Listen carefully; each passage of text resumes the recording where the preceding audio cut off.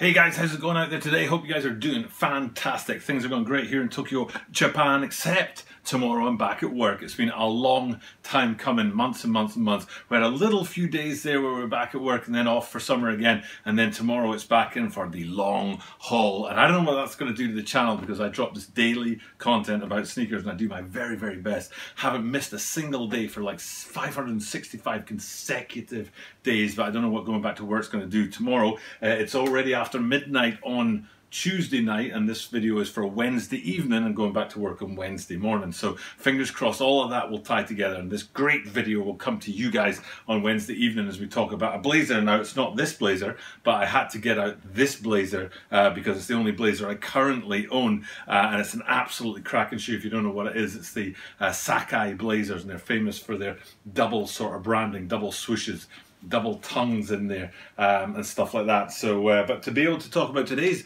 blazer, I thought it'd be good to have this blazer on hand so we can look at the different features and the comparison between the two. So without further ado, let's get into what I'm calling the Nike BLAZER Mid 77 Gold.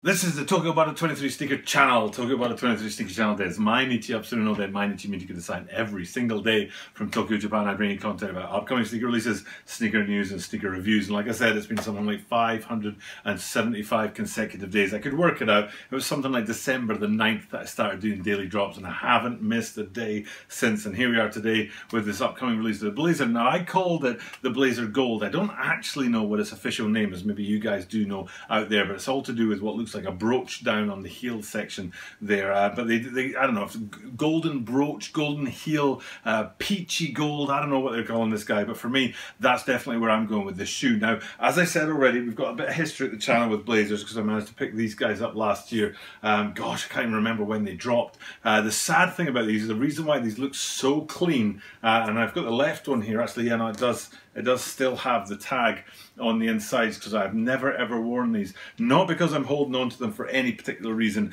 just because they're half a size too small for me. But I was checking out one of the biggest stores here, which is called Kicks Lab, and they have these guys going on sale for something like 60 or 70,000 yen. It's about $600 or $700, which is an awful lot of money for a shoe that only cost me something like, I don't know, $150 or something like that. So I'm seriously thinking about popping down to Kicks Lab and finding out how much they'll take these off my hands, especially, like I said, they're a half size too small, and there's just no way my big plates of meat are going to fit into these guys, even though they're a really beautiful shoe. So we'll be talking a little bit about this today. There's a couple of points on this shoe that I want to talk about in relation to today's shoe, especially around the back here and also along the mud guards, the toe roll and the toe box on these guys. But we'll get into that in a minute once we've gotten into this shoe that's coming up. So so without further ado, let's do that and look at the details on this guy. I have some questions first. Maybe you can answer them for me out there. Number one is I read maybe women's on this one, not just a general full-size run or men's or whatever. It's a women's shoe, but I don't know what that means in terms of blazers, whether you can even get a women's size blazer or if they do something special to a blazer to make it a women's. So that was one thing that I read. Don't know if it's true or not. The other thing that I read was that these guys have sale in there somewhere.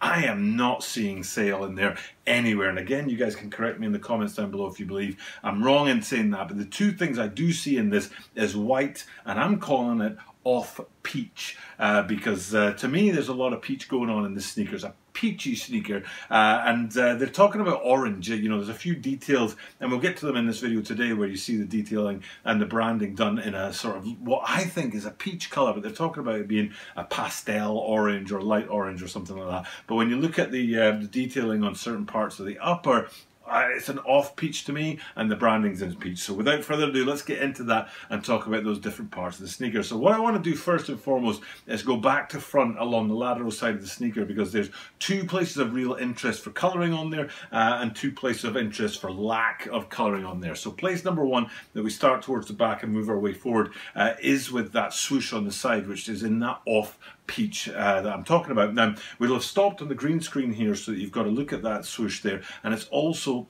placed right on top of that white tumbled leather upper, which is a very clean look for this sneaker. And that off peach swoosh on the side there, though, for me though, I don't really quite get it, because there's no contrast between the white and the off peach. They're just too close together. And then as we come forward, a bit further forward towards the toe end of the shoe, you can see the mud guards on the left side there that sort of come up. Now we can jump into have a look at these guys here, because these guys have a very exaggerated mud guard coming up on the side. They have extremely exaggerated mud guards around the back here, where they have a lot going on there. But what I'm talking about is this mud guard on the side here, which again is in that off peach colorway here. And again, it doesn't quite, you know, they should have done it in a more popping peach, and we'll get to the two more popping places of peach on this sneaker in a couple of minutes. But first, we'll just keep that lateral side going as we go through those two off peach parts. And this is what's interesting to me, is that if we come to the front of the shoe, to the toe box and to the mud roll, not the mud roll, the toe roll, again on these guys here is a bit of interesting sort of detailing going on, where they've exaggerated that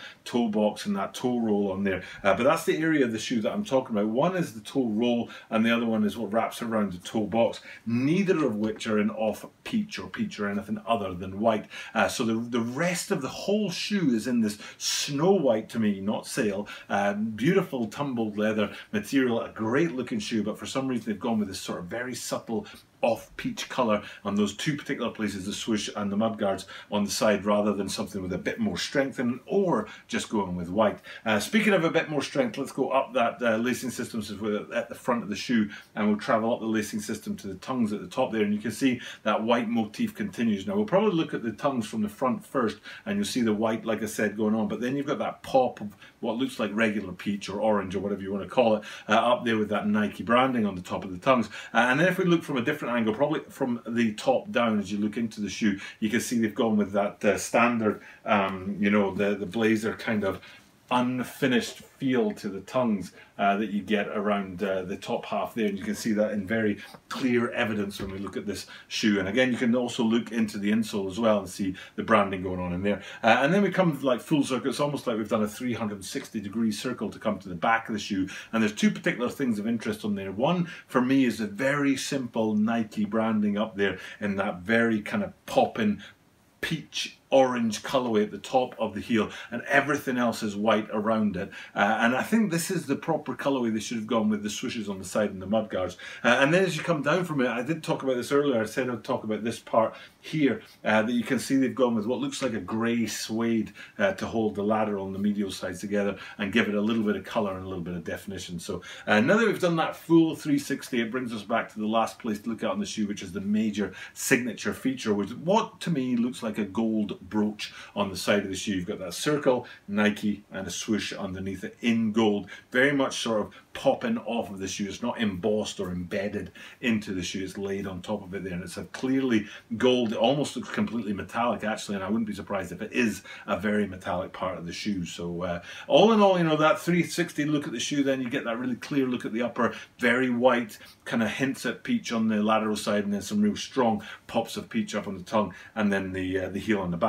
And if we flip the guys upside down, again, you know, coming back to these guys here, you have that classic sort of gum sole in the middle of the white there, but these guys here is all white down below to go with the rest of the motif on the top of the shoe. So all in all, very clean looking shoe. Don't know if I'll be able to get my hands on them, don't know if I can even go for them if they're only in women's size, and I wear enormously large shoes. Well, not enormously large, it's a US 12.5, and these guys right here are US 12, so that's why my feet have never been in them. I probably rip them apart. But that's the look at the shoe today. The last thing I want to do before I sign off, just a little bit of special thing, was that we sadly lost a good friend of mine over the weekend, and it's a great loss for me and my friends and my community out here. So just very quickly, I want to say a shout out to my good friend Hero, who's no longer with us, and of course his family, and especially his wife Virginia. It's a big sort of time for them, and it's a big loss for us, but he was a great, great man. Very, very positive. I never felt anything but positivity and happiness from him, which is hard in these days and age, you know, to have people give you that kind of positivity and that kind of great vibes. So Hero, gone but never ever to be forgotten, left a great mark of positivity on the world, and hopefully that will keep on going through the people who knew you and the people who will remember you. For now though, time for me to sign off. Thank you guys for checking out the content, but I'll do what I do at the end of every single video, which is say that I do this every single day, and that means that you are guaranteed to see me tomorrow.